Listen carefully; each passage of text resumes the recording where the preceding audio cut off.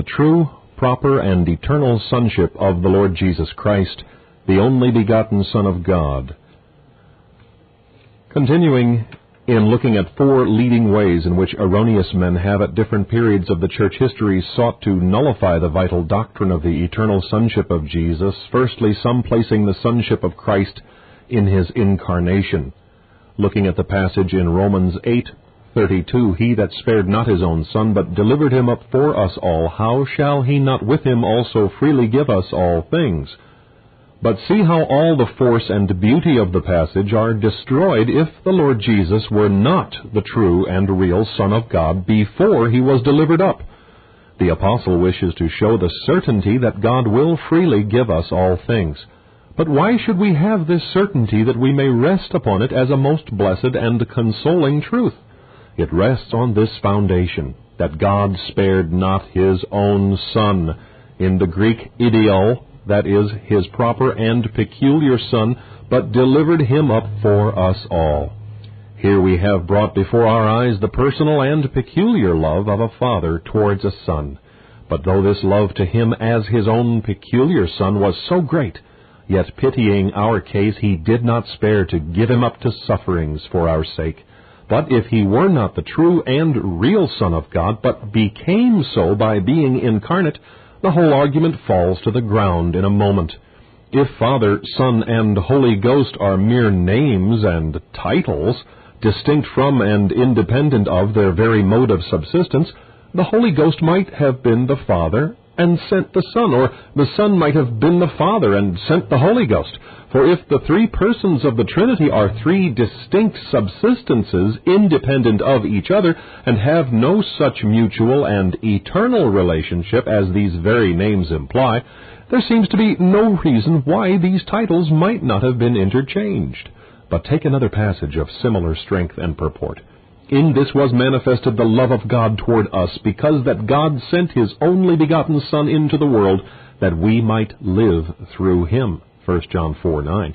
God is here declared to have sent his only begotten Son into the world that we might live through him. If men were but willing to abide by the plain, positive declarations of the Holy Ghost and not evade them by subtleties of their own reasoning mind, this passage would of itself fully decide the whole controversy. Several things in it will demand and abundantly repay our closest attention. Firstly, the love of God towards us. Was not this from all eternity? Are not his own words, "I have loved thee with an everlasting love," Jeremiah 31:2? Secondly, the manifestation or proof of that love, which was sending his only begotten Son into the world. Thirdly, the person sent, which was no other than his only begotten Son. Now, was this love of God before or only just at the time when the Word was made flesh and dwelt among us? All must admit that it was before, for it was the moving cause which induced God to send his only begotten Son. Then he could not become for the first time his Son in the womb of a virgin, but must have been his only begotten Son before he was sent. The mere act of sending could not make him to be his Son if he was not so before. One would think that no elaborate train of reasoning was needful to prove this, and that simple faith in God's own testimony was amply sufficient. And so it would be, were not men's minds so perverted by prejudice and drugged and intoxicated by a spirit of error that they obstinately refuse every argument or even every Scripture testimony that contradicts their preconceived views. But what unprejudiced mind does not see that sending a person to execute a certain task does not make him to be what he was not before? A master sends a servant to do a certain work, or a father bids a son to perform a certain errand, or a husband desires his wife to execute a certain commission which he has not time or opportunity to do himself. The servant does not cease to be a servant, the son to be a son, nor the wife to be a wife by being so sent. You might as well argue that if I send my maidservant upon an errand, my sending her makes her to be my daughter, or if I send my daughter, it makes her my maidservant. My daughter for the time becomes my servant, as the Lord Jesus became his Father's servant, but the relationship of father and daughter, as of father and son, existed prior to and independent of any act of service. But to put this in a still clearer light, if indeed so plain and simple a point needs further elucidation, consider the parable of the vineyard let out to husbandmen. See Matthew 21:33 and following, Mark 12:1 through 12, and Luke 20:9 through 19. We need not go through all the parable, but may confine ourselves to the last and simple point of the householder sending his son to receive of the fruits of the vineyard. Having yet therefore one son, his well-beloved, he sent him also last unto them, saying, They will reverence my son. Mark 12:6. What can be more plain all through the parable than that the husbandmen represent the Jews, the servants the prophets, and the son of the householder the blessed Lord? But the point which we chiefly wish to dwell upon is the sending of the Son. We read of the Lord of the vineyard, which is God, having yet therefore one son, his well-beloved, he sent him also last. Now, surely he was the one son, the well-beloved son, before he sent him, or the whole drift and beauty of the parable fall to the ground. The idea conveyed by the parable is evidently this. The Lord of the vineyard, which is God the Father, lived in a far country, at a long distance from the vineyard, that is, heaven, his dwelling place. With him there was his one son, and therefore his only begotten son, his well-beloved son, Luke 20:13, dwelling in the same abode with himself, and therefore his son before he sent him, and quite independent of his being so sent.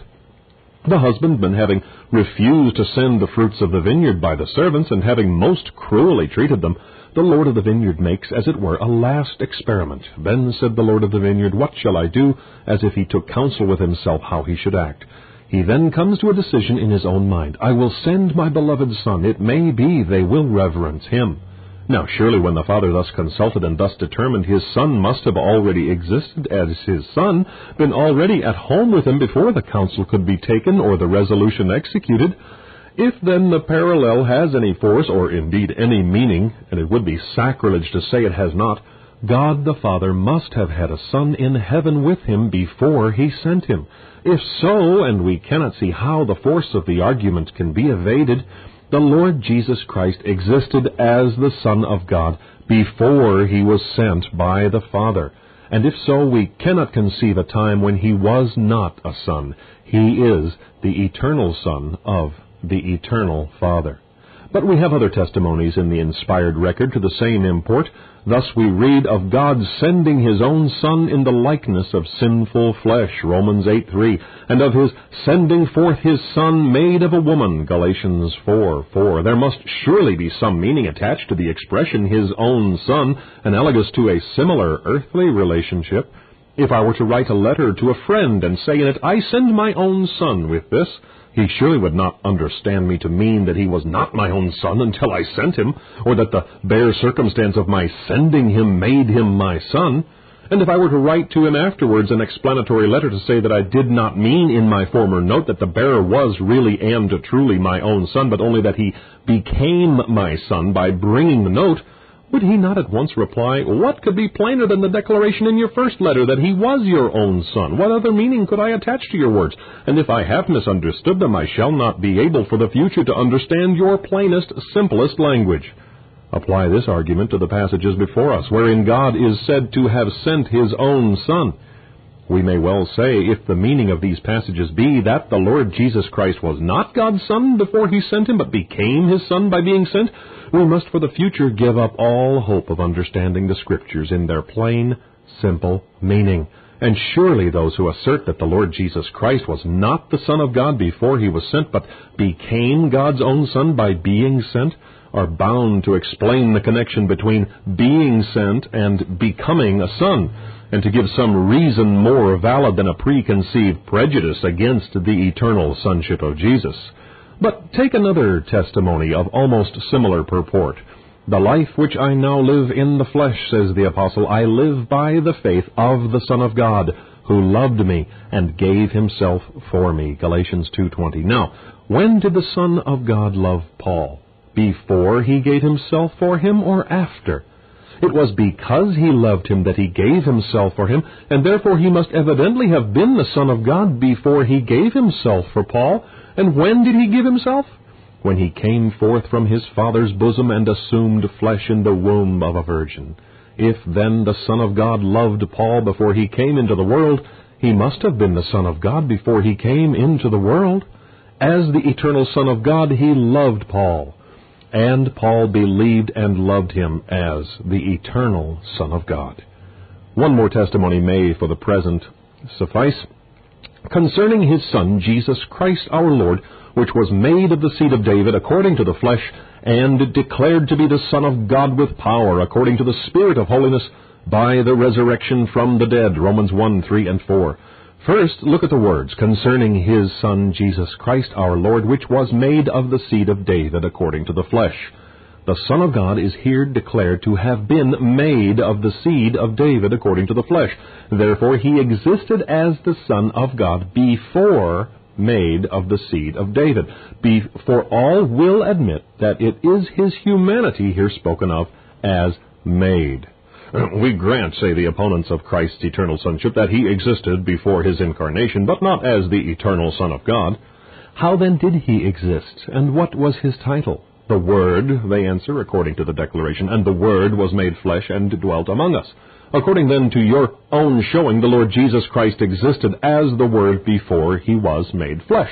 Undoubtedly, they reply. Now, what is the difference between the two expressions, his Son, Jesus Christ our Lord, which was made of the seed of David according to the flesh, and the Word was made flesh?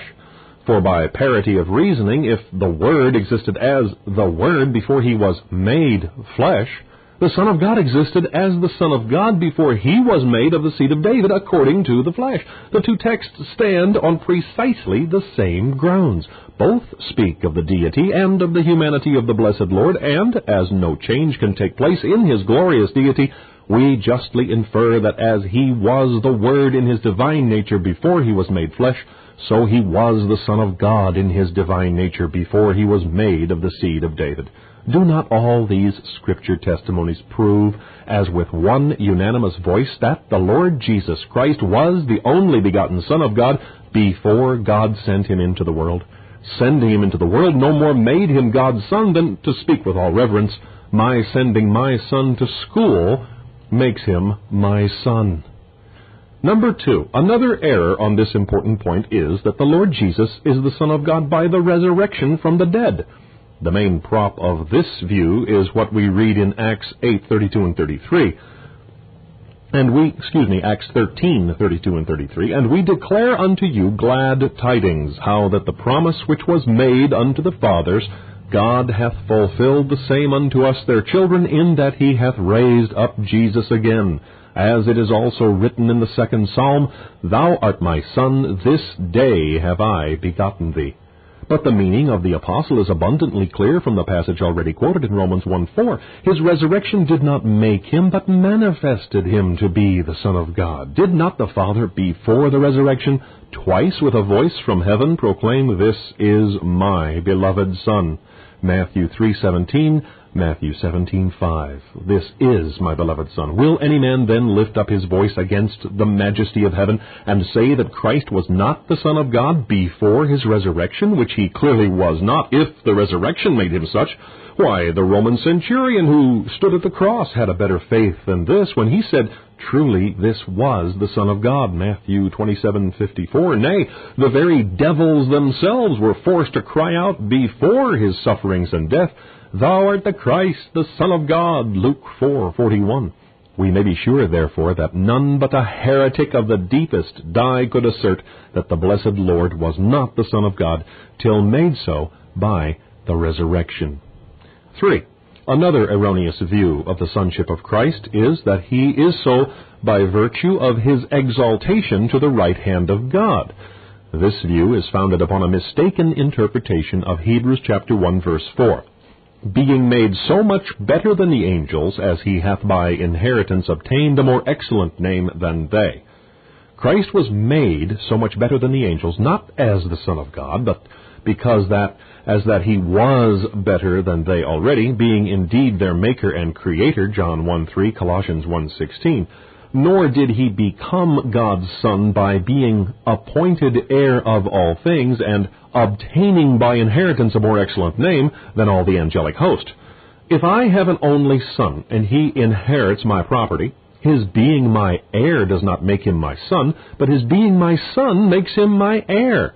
so the blessed Jesus is God's heir. But the beauty and blessedness, the grace and glory, the joy and consolation of his being the heir of all things lie in this, that he is such in our nature, that the same blessed Emmanuel who groaned and wept, suffered and bled here below, is now at the right hand of the Father as our high priest, mediator, advocate, representative, and intercessor, that all power is given unto him in heaven and earth as the God-man, Matthew 28:18, and that the Father hath set him at his own right hand in the heavenly places, far above all principality and power and might and dominion and every name that is named, not only in this world, but also in that which is to come.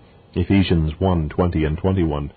But he has all this preeminence and glory, not to make him the Son of God, but because he who as the Son of God thought it not robbery to be equal with God, made himself of no reputation, and took upon him the form of a servant, and being found in fashion as a man, he humbled himself, and became obedient unto death, even the death of the cross. Wherefore God also hath highly exalted him, and given him a name which is above every name, that at the name of Jesus every knee should bow, of things in heaven, and things in earth, and things under the earth, and that every tongue should confess that Jesus Christ is Lord, to the glory of God the Father. Philippians 2:7-11. The joy of heaven above, the delight of the saints here below, their only hope and help, strength and wisdom spring from this, that the Son of God is exalted to the right hand of the Father in the very nature which he assumed in the womb of a virgin. But if he were made the Son of God by this exaltation, it sinks his deity by merging it into his humanity, and constitutes him a made God, which is not God at all, but an idol.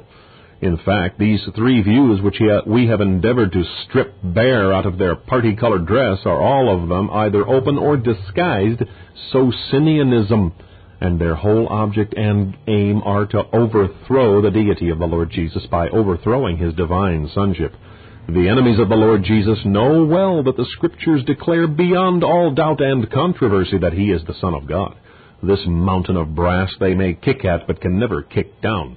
But they know also that if they can by any means nullify and explain away his sonship, they have taken a great stride to nullify and explain away his deity. Beware then, simple-hearted child of God, lest any of these men entangle your feet in their net. Hold by this as your sheet anchor, that Jesus Christ is the Son of the living God in his divine nature, as his eternal and only begotten Son. Faith in him as such will enable you to ride through many a storm, and bear you up amidst the terrible indignation which will fall upon his enemies, when he shall break them with a rod of iron, and dash them in pieces like a potter's vessel. Number 4.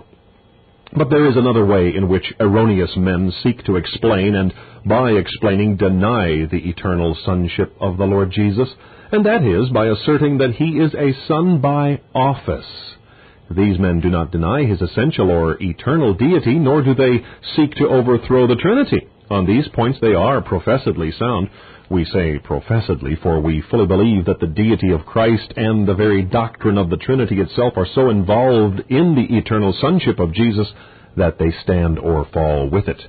This, however, they do not or will not see, and call themselves believers in the Trinity of persons and the unity of essence in the great and glorious self-existent Jehovah, but they do not believe that Father, Son, and Holy Ghost are necessarily and eternally such, and neither are, were, or could be otherwise, but that they are covenant offices and titles which they have assumed, and by which they have made themselves known to the sons of men. Thus they do not believe that Christ is the Son of the Father by eternal generation, his only begotten Son, his Son in truth and love, but that the three distinct persons in the Trinity covenanted among themselves the Father to be the Father, the Son to be the Son, and the Holy Ghost to be the Holy Ghost, and that chiefly for man's redemption.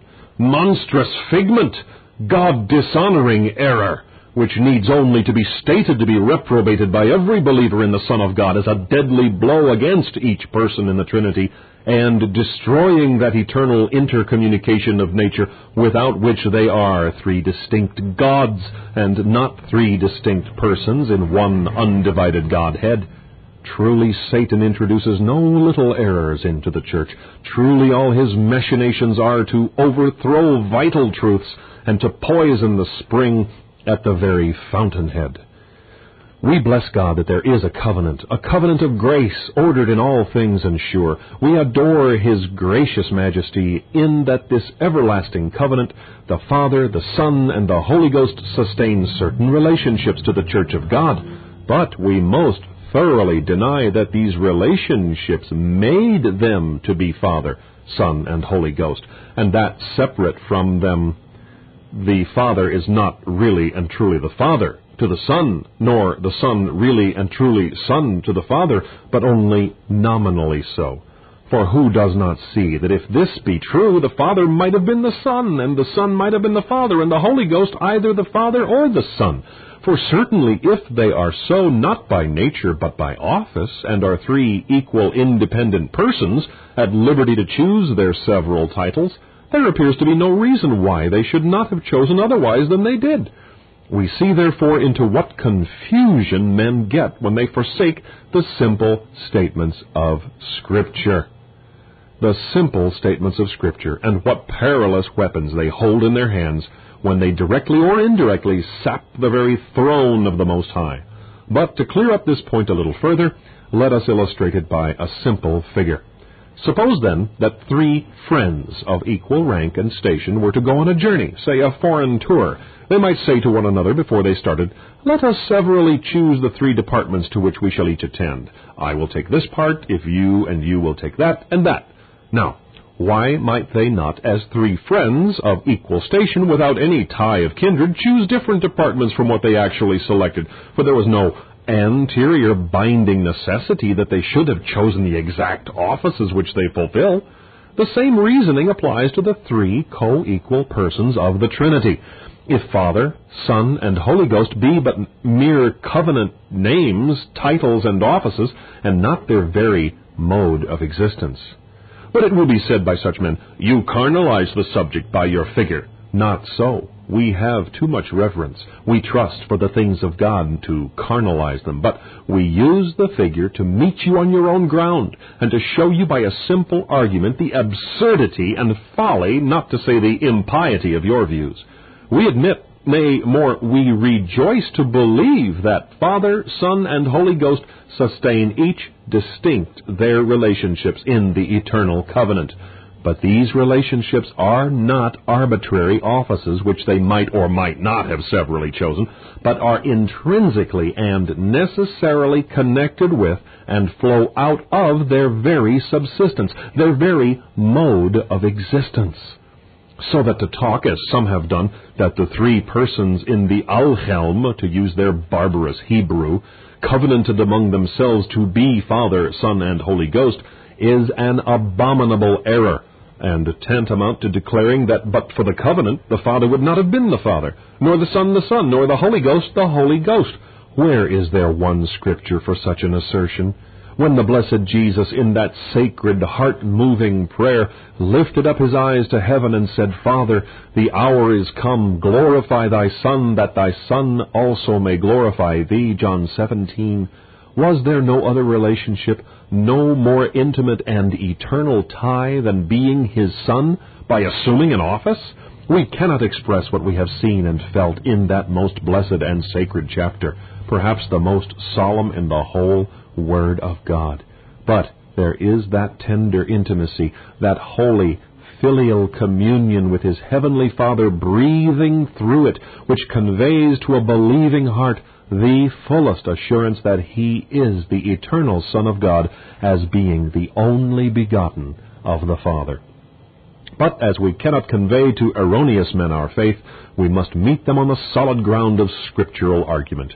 Nothing then can be more evident than that the one great and glorious Jehovah existed in a trinity of persons before the covenant. What then were those three persons before the covenant was entered into? Did that covenant alter their mutual relationship to each other so as to introduce a new affinity between them? You might just as well say that the covenant made them a trinity of persons, or called them into being, as to say that the covenant made them Father, Son, and the Holy Ghost. For if these be but covenant titles, had there been no covenant, they most certainly, according to your own showing, would not have been Father, Son, and Holy Ghost. This is indeed overthrowing the Trinity with a witness, and making the distinct, eternal subsistence of three persons in the Godhead depend upon a covenant made on behalf of man. For remember this, that you cannot touch one person of the Godhead without touching all. And if you say that the Son of God is a Son only by office, you say with the same breath that the Father is only a Father by office, and the Holy Ghost only a Holy Ghost by office. But let us further ask, what do you mean by saying that the Son of God is so only by office, or as a name or title? Has the Son of God, his only begotten Son, no more real, intimate, and necessary relationship to his Father than calling himself his Son, when he is not really his Son, but only so by office? Do you think you clearly understand what it is to be a Son by office? For persons often use words of which they have never accurately examined the meaning. The Lord Jesus, by becoming man, became the Father's servant by office. But if you make him a son by office, you strip him of all his glory. His glory is this, that though he was a son by nature, he became a servant by office, as the Apostle says, though he were, not became, a son, yet learned he obedience by the things which he suffered. Hebrews 5:8. In this we see his unparalleled condescension, his infinite love, and boundless depths of grace, that though by nature the eternal Son of God, and as such co-equal with the Father, he stooped to become a servant. But apart from all Scripture revelation, it is an absurdity, an insult to common sense, to make the Lord Jesus Christ a son by office. There are but two ways by which anyone can become a son, one by generation, two by adoption. In the first case, he is the Father's son, his true, proper, and real son. In the other, his made or adopted son. No office or service, no law or title, no covenant or agreement can make a son if he be not a real or an adopted one. A servant by office may become a son by adoption, as Abram complained that one born in his house as a servant was his heir, and as Moses became the son of Pharaoh's daughter, Exodus 2:10. And a son by nature may become a servant by office, but a son by office is an absurdity, both in nature and grace. Now, do look at the weight of these plain and united testimonies. Would God deceive us by telling us again and again that he had a son, an own, a proper, a peculiar, and only begotten son, if he had not? Where in all these passages is there the faintest intimation that the sonship of Christ was not a true and real sonship, but only a name, a title, a word that might or might not have been, and but for the creation of man never would have been? To make the mutual eternal relationship which subsists between the Father and the Son depend upon a covenant made on behalf of man is to destroy the very eternal being of both Father and Son. Surely, when the Father spoke himself from heaven, "This is my beloved Son, hear ye him," he meant that he was really and truly his beloved Son, that he was his most loving Father, and that we were to hear, believe in, and obey him as such. There are two things which every child of God has the greatest reason to dread. The one is evil, the other is error. Both are originally from Satan. Both have a congenial home in the human mind. Both are in their nature deadly and destructive. Both have slain their thousands and tens of thousands, and under one or other, both of them combined, all everlastingly perish, but the redeemed family of God. Evil, by which we mean sin in its more open and gross forms, is, in some respects, less to be dreaded than error. That is, error on vital, fundamental points, and for the following reason. The unmistakable voice of conscience, the universal testimony of God's children, the expressed reprobation of the world itself, all bear a loud witness against gross acts of immorality. Thus, though the carnal mind is ever lusting after evil, thorns and briars much hedge up the road toward its actual commission, and if by the power of sin and temptation they be unhappily broken through, the return into the narrow path, though difficult, is not wholly shut out. David, Peter, and the incestuous Corinthian fell into open evil, but they never fell into deadly error, and were not only recoverable, but by superabounding grace were recovered. But error upon the grand fundamental doctrines of our most holy faith is not only in its nature destructive, but usually destroys all who embrace it. As, however, we wish to move cautiously upon this tender ground, let us carefully distinguish between what we may perhaps call voluntary and involuntary error. To explain our meaning more distinctly, take the two following cases of involuntary error by way of illustration. A person may be born of Socinian parents and may have imbibed their views from the force of birth and education. Is this person irrecoverable? Certainly not. The grace of God may reach his heart and deliver him from his errors, just as much as it may touch the conscience of a man living in all manner of iniquity, and save him from his sins. Or a child of God, one manifestly so by regenerating grace, may be tempted by the seducing spirit of error breathed into his carnal mind by a heretic or by an erroneous book, and may for a time be so stupefied by the smoke of the bottomless pit as to reel and stagger on the very brink, and yet not fall in. Most of us have known something of these blasts of hell, so that we could say with Asaph, "My feet were almost gone, my steps had well nigh slipped," but they have only rooted us more firmly in the truth. These are cases of what we call involuntary error. Involuntary error. But there is voluntary error when a man willfully and deliberately turns away from truth to embrace falsehood, when he is given up to strong delusions to believe a lie, when he gives heed to seducing spirits and doctrines of devils, and seeks to spread and propagate them with all his power. These cases are usually irrecoverable, for such men generally wax worse and worse, deceiving and being deceived. Error so blinds their eyes and hardens their hearts that they cannot or will not see anything but what seems to favor their views, and at last they either sink into a general state of unbelief and infidelity, or die confirmed in their deceptions.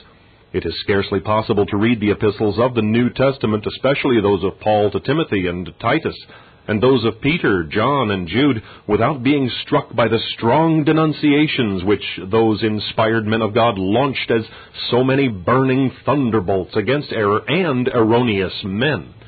Any approach to their strong language, even in opposing the most deadly errors, would in our day be considered positively unbearable, and be called the grossest want of charity.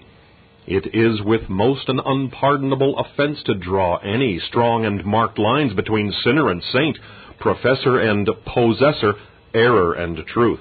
The ancient landmarks which the word of truth has set up have almost by general consent been removed, and a religious right of common has been established by means of which truth and error have been thrown into one wide field, where any may roam and feed at will, and still be considered as sheep of Christ. It was not so in the days of Luther, of John Knox, and of Rutherford, but in our day there is such a general laxity of principle as regards truth and falsehood that the corruption of the world seems to have tainted the church. There was a time in this country when, if there was roguery in the market, it was not tolerated in the counting house. If there was blasphemy in the street, it was not allowed in the Senate. If there was infidelity in the debating room, it was not suffered in the pulpit. But now bankers and merchants cheat and lie like costermongers. Jew, papist, and infidel sit side by side in the House of Commons, and negative theology and German divinity are enthroned in independent chapels. It would almost seem that Paul, Peter, John, and Jude were needlessly harsh and severe in their denunciations of error and erroneous men, that Luther, John Knox, and Rutherford were narrow-minded bigots, and that it matters little what a man believes if he be a truly pious man, a member of a church, a preacher, or a professor. Old Mrs. Bigotry is dead and buried. Her funeral sermon has been preached to a crowded congregation, and this is the inscription put by general consent upon the tombstone of old Mrs. Bigotry. For modes of faith let graceless bigots fight. He can't be wrong whose life is in the right. But if to contend earnestly for the faith once delivered to the saints be bigotry, let us be bigots still. And if it be a bad spirit to condemn error, then let us bear the reproach, rather than call evil good and good evil, put darkness for light and light for darkness, bitter for sweet and sweet for bitter. Here then we resume our subject, hoping with God's help and blessing, whilst we contend earnestly for the truth as it is in Jesus, to advance nothing that may be in the least inconsistent with His sacred word, and desiring His glory and the good of His people. But as Abraham, when he went up the mount with Isaac, left the young men and the ass at the foot, as Moses put off his shoes at God's command when he stood on holy ground, so must we leave carnal reasoning at the foot of the mount where the Lord is seen, Genesis 22:14, and lay aside the shoes of sense and nature when we look at the bush burning with fire and not consumed. 4 things are absolutely necessary to be experimentally known and felt before we can arrive at any saving or sanctifying knowledge of the truth as it is in Jesus. 1. Divine light in the understanding. 2. Spiritual faith in the heart. 3. Godly fear in the conscience. 4.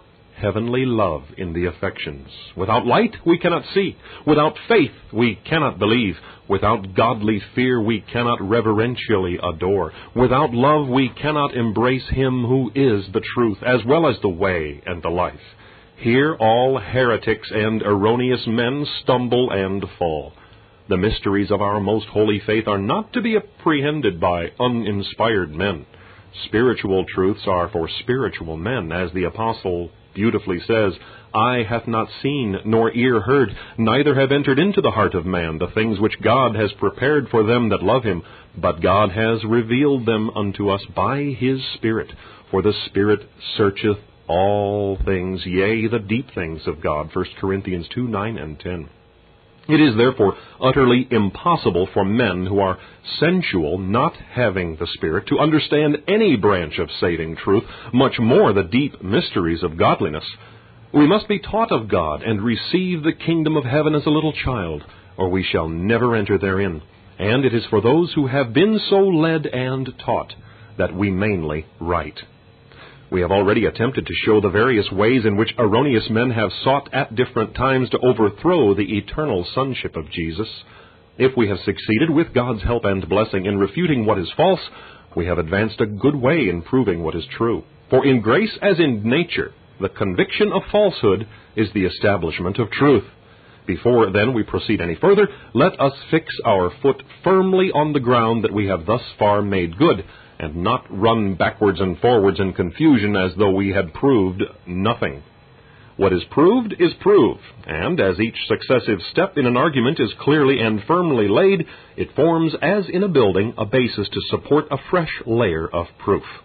These points, then, we consider to have been already fully established by us from the word of truth. 1. That Jesus is the Son of God. 2. That He is not the Son of God by the assumption of human nature, or by the resurrection, or by sitting at God's right hand, or by virtue of any covenant name, title, or office. 3. That He was the Son of God before He came into the world. And 4. That He consequently is the Son of God in His divine nature. The pre-existerian dreams and delusions, we need not say, we utterly discard as full of deadly error, and therefore need not stop to show that He is not the Son of God by virtue of a human soul, created before all time, and united to His body in the womb of a virgin at the incarnation. Here, then, we take our firm stand that Jesus is the Son of God in His divine nature, and if that divine nature is truly and properly God, as the words necessarily imply, and as such is co-equal and co-eternal with the Father, then he must be the eternal Son of the Father. No sophistry can elude this conclusion.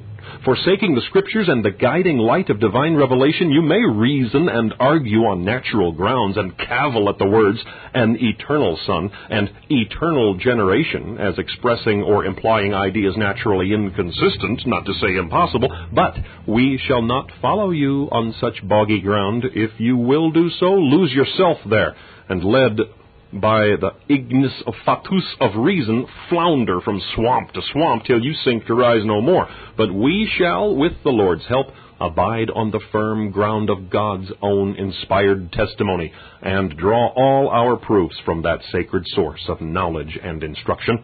But though we shall confine ourselves to the inspired testimony in opening up this subject, we shall endeavor to proceed step by step, carefully and prayerfully, in the hope that our pen may move in strict harmony with the truth of God in a matter so mysterious and yet so blessed. Follow us, spiritual reader, with the Scriptures in your hand and with faith and love in your heart, that we, as taught and blessed of God, may be able to set our seal to those words, "He that believeth on the Son of God hath the witness in himself." If we have not this, what witness have we worth possessing? First, then, we lay it down as undeniable Scripture truth that the Lord Jesus Christ is the Son of God as God. This is the express testimony of the Father himself.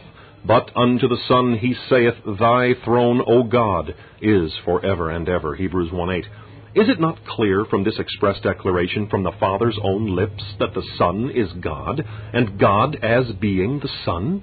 How else is he the brightness of God's glory and the express image of his person? Hebrews 1:3. The human nature of Jesus was not the brightness of God's glory, for how could a created finite nature represent the brightness of the glory of the infinite, self-existent I Am? Nor could the nature assumed in the womb of a virgin be the express image of God's person. The person of God must necessarily be divine, and the express image of it must be necessarily divine also. Secondly, we assert that when the Scripture speaks of Jesus as the only begotten Son of God, it speaks of him as such in his divine nature. Thus, when John says, "And we beheld his glory, the glory as of the only begotten of the Father," in John 1:14, that glory was the glory of Christ's divine nature. For how could his human nature, which was marred more than the sons of men, shine forth with the glory of his divine? This glory of the only begotten of the Father is most evidently the same glory as that of which Jesus speaks in these touching words. "And now, O Father, glorify thou me with thine own self, with the glory which I had with thee before the world was." John 17:5. But this must be the glory of his divine nature, for his human nature he had not then assumed. Then the glory of the only begotten of the Father must be the same glory as he had with him before the world was, and that could be none other but his divine. Thus we are brought in the clearest and most indubitable manner to this point, that Jesus is the only begotten Son of God as God. The two passages that we have quoted bring us to this conclusion with all the clearness, force, and distinctness of a mathematical problem. Examine one by one the links of this argument, and see if they are not firm and good. Jesus is the only begotten of the Father. This is the first step. As the only begotten of the Father, he has a peculiar glory. This is the second step. This glory he had with the Father before the world was. This is the third step. As he could only possess this glory in his divine nature, for his human did not then exist, he is the only begotten Son of God as God. This is the fourth step, and establishes the conclusion that he is the eternal Son of the Father, and that by eternal generation. You may object to the term eternal generation, but how else can you explain the words, the only begotten of the Father? If you say that this refers to the human nature of Jesus, how can you interpret in that sense the passage, the only begotten Son who is in the bosom of the Father, John 1:18? Surely you will not say that the human nature of Jesus was in the bosom of the Father from all eternity. How was he ever in the bosom of the Father but as his only begotten Son? And if he lay there from all eternity, what is this but eternal generation? But we have by no means exhausted our quiver. Thine arrows, we read, are sharp in the heart of the king's enemies, whereby the people fall under thee. Psalm 45:5. The Lord fill our quiver full of them. Then shall we not be ashamed, but shall speak with his enemies in the gate. Look at the following testimony. God so loved the world that he gave his only begotten Son, that whosoever believeth in him should not perish, but have everlasting life. John 3:16.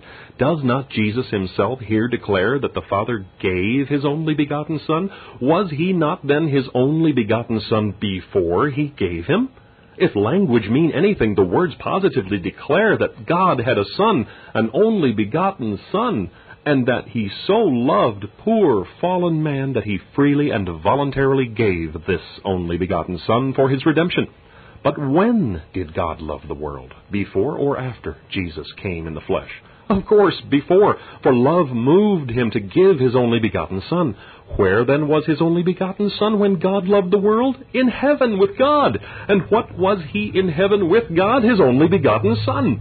Then he was his only begotten Son in his divine nature, for his human nature never was in heaven till after the resurrection. And if his only begotten Son in his divine nature, and if he existed as such from all eternity, what is this but eternal generation? Surely Jesus knew the mystery of his own generation, and if he call himself God's only begotten Son, is it not our wisdom and mercy to believe what he says, even if our reason cannot penetrate into so high and sublime a mystery? Where reason fails with all her powers, there faith prevails, and love adores. 3. But you will say, we do not deny that Jesus is God's only begotten Son, for so the Scripture speaks, but he is so by virtue of the everlasting covenant. But how could a covenant beget him? Begetting implies a being, not a compact, and to be begotten implies a nature, a mode of existence, not a covenant. The two ideas are essentially incompatible, for begetting implies a relationship independent of and anterior to a covenant, whereas a covenant implies the existence of the covenanting parties. But another may say, I believe that Jesus is the Son of God, but neither by virtue of his divine nor of his human nature viewed separately, but of his complex person as God-man mediator.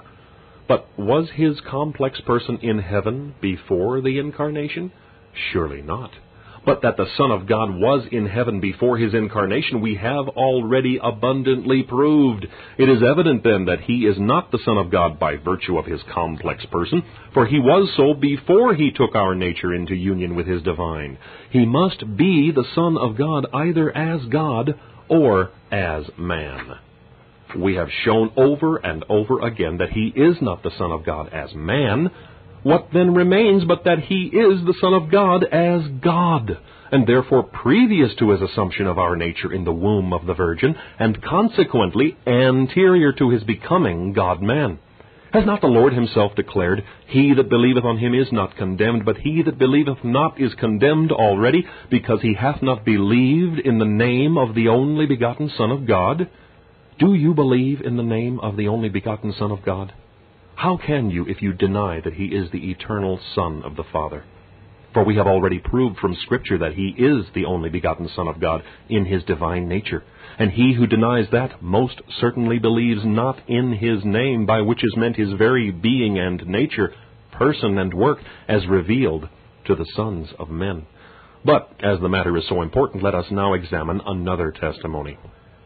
And we know that the Son of God is come, and hath given us an understanding that we may know him that is true, and we are in him that is true, even in his Son, Jesus Christ. This is the true God and eternal life, 1 John 5:20.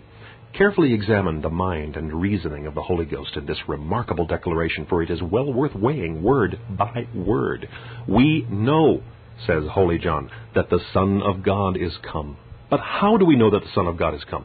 By the personal and experimental manifestation of him as the Son of God to our soul, Galatians 1:16. But if not so manifested, not known. And who understand and know him that is true? Those to whom he hath given an understanding. Then where no such understanding is given, there he that is true is not understood or known. And we are in him that is true, even in his Son, Jesus Christ. Then, if not in union with the Son, not in him that is true, and therefore necessarily in him that is false. This is the true God. Who? The Son. And why? Because he is the Son and eternal life. Then out of him is eternal death. Why? Because only in union with him is eternal life. Look at the chain as thus drawn out from beginning to end. Weigh it well, link by link. The Son of God is come. That link is the first. We know that he is come. That link is the second. He hath given us an understanding that we may know him that is true. That is link the third. We are in him that is true, even in his Son, Jesus Christ. That is link the fourth. This is the true God and eternal life.